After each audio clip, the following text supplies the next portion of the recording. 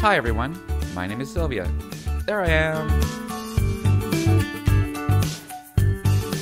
Welcome to Champagne with Sylvia, my chance to chat with some fun and interesting people over a glass of bubbly and maybe learn a thing or two.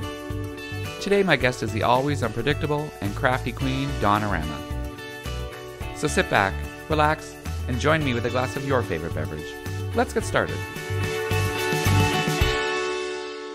All right, hey, Donnarama. Hi, Sylvia. How are you, baby cakes? I'm good. I'm happy to be here.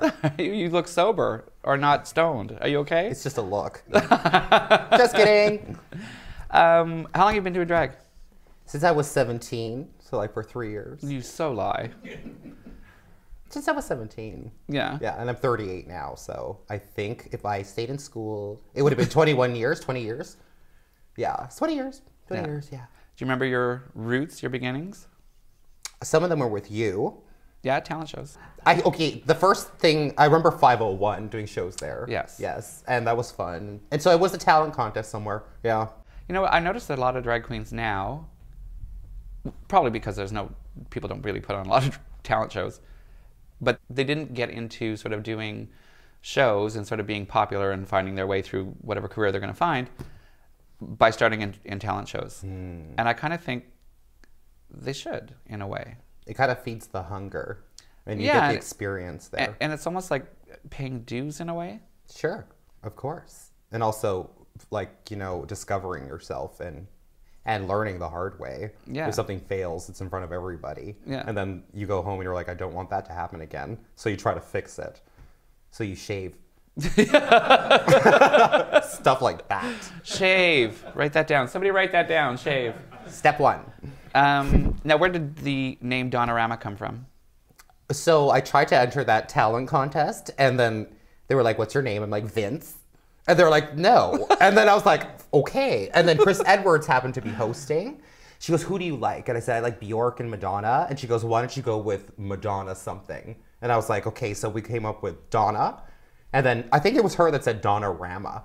And it was before Dollarama. So I'm going to sue. No, but like, I had to lower my rates. And so like, yeah. So basically, yeah, that's how it kind of happened organically. Yeah. That's so neat. I know. So weird. Yeah. Mine came from another, I'll tell you that story later, but mine came from another queen too.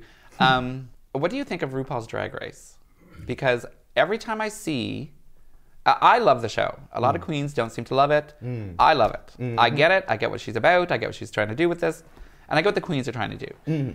But when I see queens on there, I see you. Like if I picture a queen on RuPaul's Drag Race, if a Toronto Canadian queen can get on there, I see you. Is that something you would do? I would do it. Yeah. Because I like the idea of the artistic challenges that they have. They're like, here's an hour or two and this is your project. And I love stuff like that. I would definitely do it. Well, you're a prop queen. Oh, I love props and cardboard and finding garbage. Like going through people's garbage.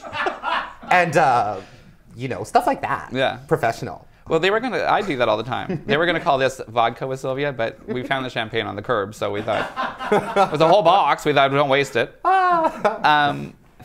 I want to talk about family because, particularly, we're older queens. Luckily, it's becoming more and more acceptable with, you know, gay rights and everything that's going along with. Sure. But, you know, a while ago, there was a little less acceptance within the family. But your family, your mom, is a huge proponent of yours. She is. And we're going to be doing a show later.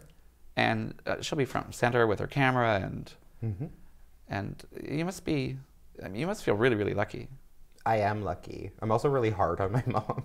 I'm like, I don't know, because she tapes everything. And I'm like, that was awful. And she's like, I gotta put the video. I'm like, no, you're not. And so now she's like, that's incredible. And I don't take that for granted. And so, yes, I guess I'm lucky, aren't I? Yeah. Yeah. I think so. But she's like everyone's mom. Oh my God. You know, she loves everybody. And she goes to the show, she tapes everybody's numbers.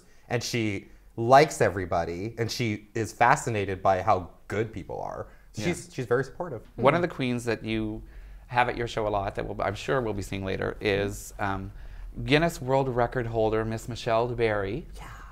Yes. She's taken a shining to you. Yes. I mean, she's drinking more, so maybe that's it. But she likes her wine. Yeah. But she really, I think she's in love with She's like, me. yeah, well, Just kidding. she's adopted a whole new following through you. Oh, good. She deserves it. Yeah. She's like the empress, the forever empress of drag, you know? Like, she went through who knows what. You know what I mean? And I'm happy that she could sit here and enjoy herself and that people do love her. And when we call her to the stage, everyone's like, yes! You know, she's an icon, Yeah. a true icon. Yeah. I love her. I love Michelle DeBerry. Yeah. Where are some of the places you perform? I perform every Tuesday at Statler's for a show called See You Next Tuesday.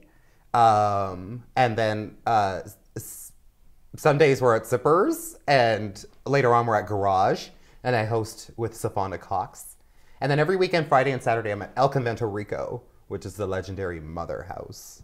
It's been there for 24 years. I know. Yeah. And that's a fire trap, so good luck to them. Yes, it is. Yes, And it I'm just kidding. No, it isn't. No, it's not. It's not. But they don't know I'm Latina yet, so I still have a job there. They don't know you're not Latina. That's right. Yeah. Yes. So as I keep this mustache. And so, yeah, it's a great place. I love that place. It's awesome. Everyone's like, the best crowd I've ever performed for is there. Yeah. What's your worst experience in drag? Worst Like show-wise. Usually when I forget my tucking panties, that sucks. And it happened, by the way. And don't come to my show. It's ballsy. And then what happens? Sometimes when the music skips, I die. You know, because I'm like, oh shit. But then it skips in the right place and it becomes a remix. And so, but yeah, worst drag experiences, nothing much. I haven't had bad You've never ones. fallen off stage? Or... Yes, I've fallen off stage.